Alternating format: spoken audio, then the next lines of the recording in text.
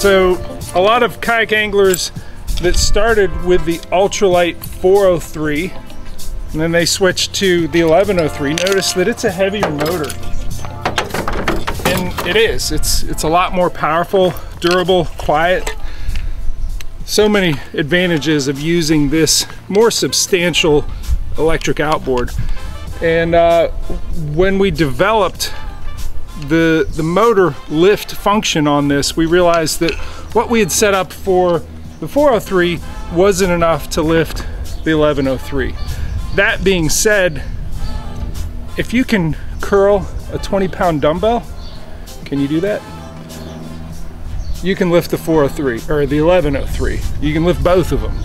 You know, it requires a little bit of arm strength, a little bit of bicep to lift that up and setting it up the right way. That being said, I am gonna set up, because a lot of people have asked, what about using pulleys back there? I've resisted doing it because it's just not needed. You know, you should have enough arm strength, and if you don't, maybe you should go back to paddling and develop some arm strength. But I actually found an instance where I needed help lifting the motor in its current state. We're gonna go over how it should be set up, you know, using the stock parts that come with the 1103. That it really shouldn't be any trouble for you to lift that, because it weighs less than, you know, it requires less arm strength than doing dumbbell curls with 20 pounds. The application that I have where I need more power is when I am standing up. If I'm standing up, the ergonomics of it, reaching down and kind of pulling back, it's not totally easy. So I'm going to show you how to do that using some Harken pulleys and some other parts, modifying the mount to really make this super easy.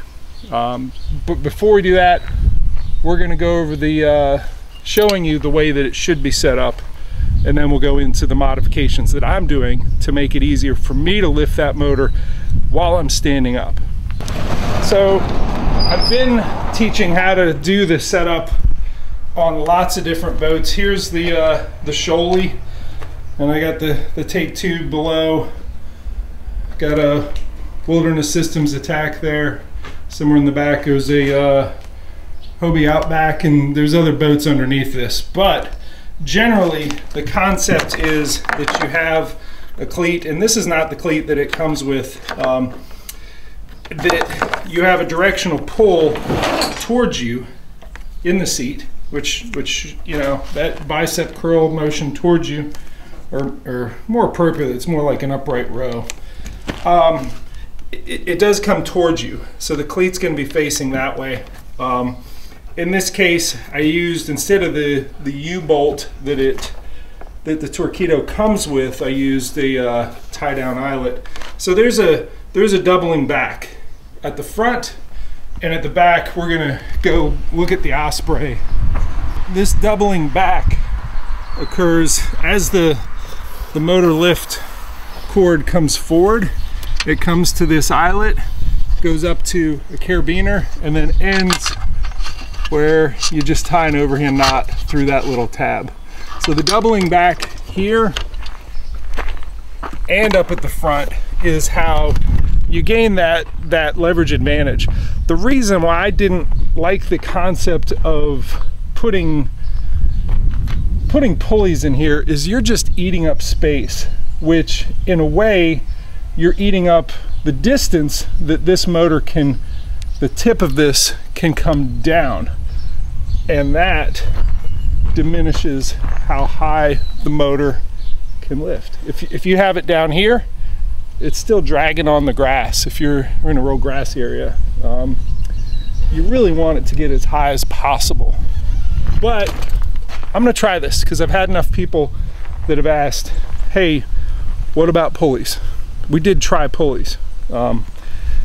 A single pulley doesn't really give you enough of a leverage advantage, but a double pulley does.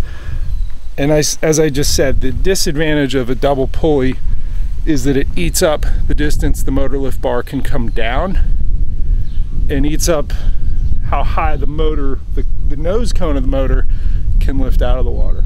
But we're going to try to overcome those.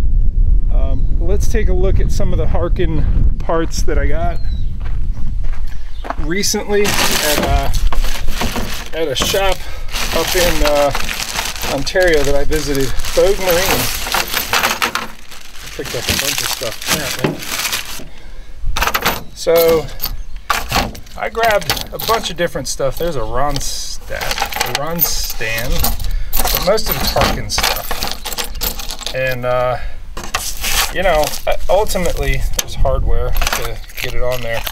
Ultimately, I think what I want to do is get this guy and put it somewhere in here, and then get one of these and make it so it'll hook in there quickly and replace that carabiner. So we'll see. I'm gonna go find the tap and die set, pull this bracket off, and you know, see if we can modify it and make it easier to lift.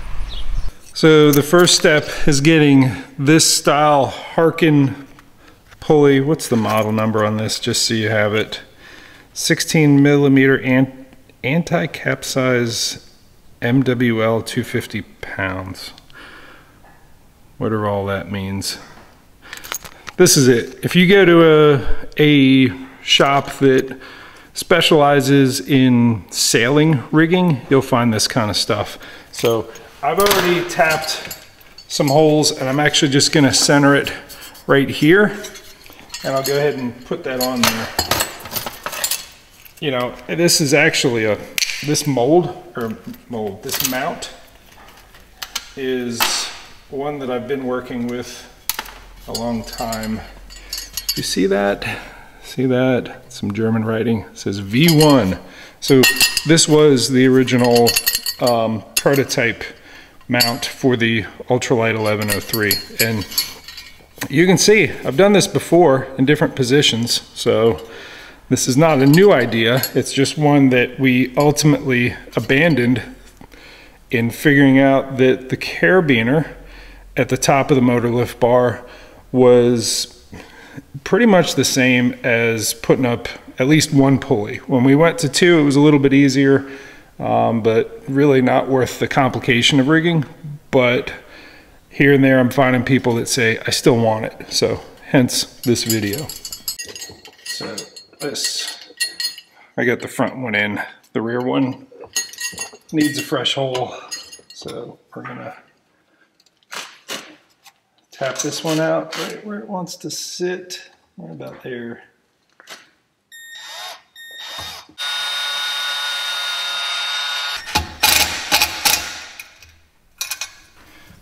All right, with that securely placed, and that has a little bit of wiggle room being on that sort of hardware there.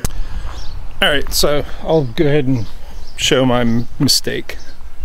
I used the wrong tap, had to do some janky stuff, but I got it in there. We have the pulley there, but I had to put backing hardware on because I used the wrong tap. But I had to drill out spaces underneath, you can't really see that, for the hardware to fit. And this lovely plate that Trey Leach made. Trey does things the right way. I do things proof of concept way, the janky way. So that's on there. I am going to keep, you know, the tie down eyelets that I've been using in place. I'm actually replacing the old cord. This has actually been reused on 4 different kayaks. It's just time to retire it. You can get new sections of cord if you reach out to Torqeedo service _ USA at torqeedo.com. They have the stuff if you need it. you know, you can replace it with parachute cord and it's not gonna hold up like the stuff you get with the Torqeedo, with the original. So this is something else that hasn't really held up. I mean, I should say this Yak Attack Stealth pulley, it's a plastic piece and it has held up for, I think I've had this plate on 2 different kayaks and had a lot of use. So for what I've asked it to do, I think it's done well for what it is, but you can see that wheel is starting to chunk up. So I'm taking that off. That was sitting here, and I'm going to replace it with one of the Harken pulleys. See how it does. Just going to put it up there somehow. I think I'm using the hardware from the Stealth pulley just to kind of pin that in place. I'll get that going, and then I got a new handle. Nice folks at Frontenac, if I can dig around here and find it. They had, when we did the install on the NAR, they had some extra handles because I forgot to bring my PVC pipe, my 1/2-inch PVC pipe. Let me see if I can find that thing in my decked drawers. Anyhow, it's just a nicer handle. That's 1/2 of it. So it's a carry handle for a sea kayak. So I'm going to use that. There's a little cover for it instead of the PVC pipe that I've been using. So these are all a lot of the upgrades that I've talked with our engineers in Germany, like, hey, we need to have a wider handle and some other things, but things that I've band-aided along the way. But we'll see how this how smooth I get once I run the fresh line through there. Good handle. We'll take a look at it here in just a moment.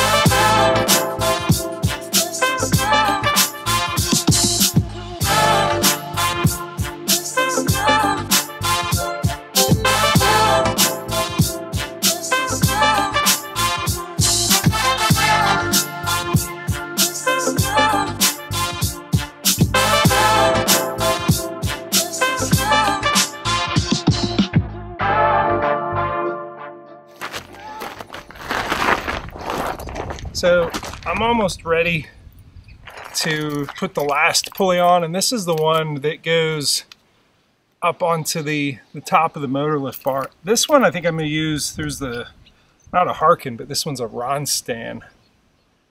I'm not hard fixing it to there. I got to cut that off.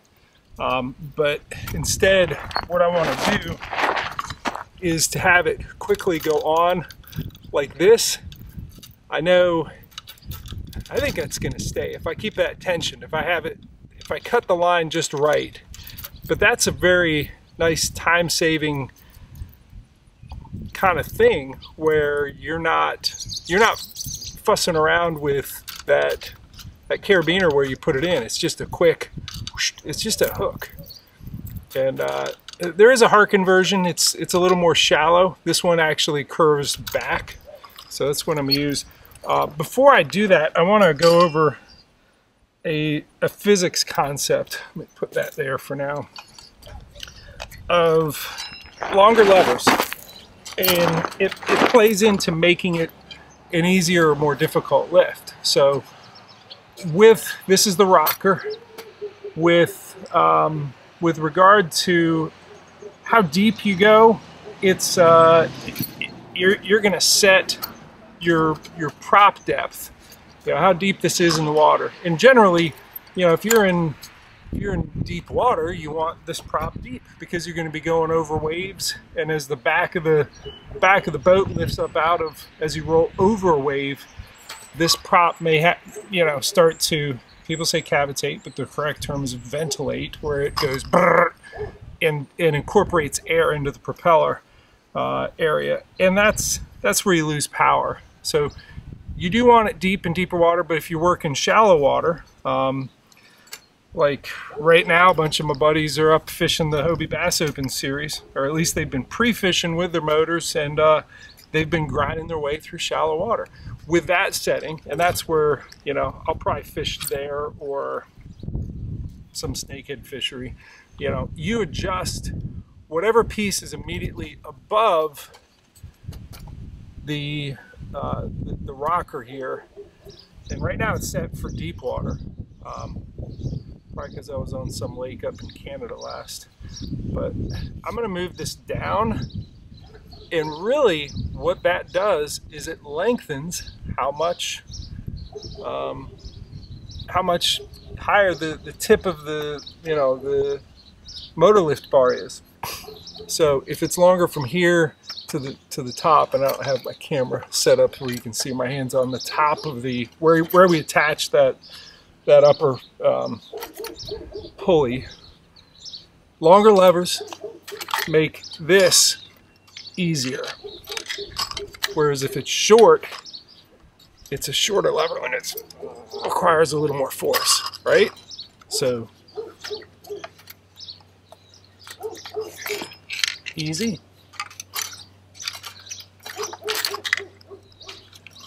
Difficult.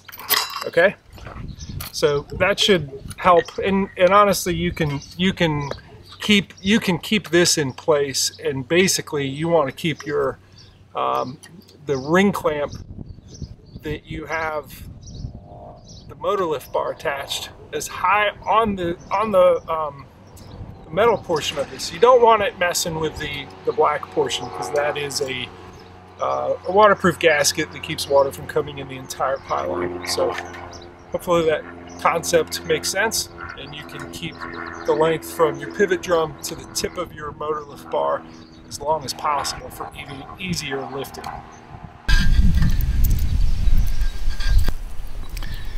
Alright, last little bit, put it through this one with the hook up top.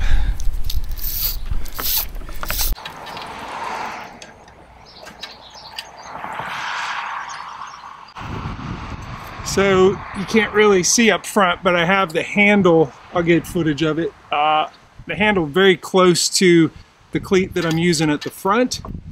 This is nice and taut, and I'm gonna cut off just enough to do that overhand knot. Put it through that little tab. I'll lift that down, tie this knot, and then I'm done, and we can test it and see what this feels like. Nice. Moment of truth here. New handle, new pulleys, new board. Ooh, that is smooth. So the application that I had for doing this was standing. So this is really, you know, as I'm standing, oh yeah, that's gonna come up super easy. And how do I cleat it from standing? Well, that's another issue, but yes, this is super easy. Let's see what that looks like. Looking smooth, easy, good. I'm happy. I could do it the other way. I mean, with the stock stuff, it's not that hard. But if you want to spend I don't know, $85 to $100 in Harken pulleys and find a better handle, yeah, you can do this too. Hopefully that helps some folks. See ya.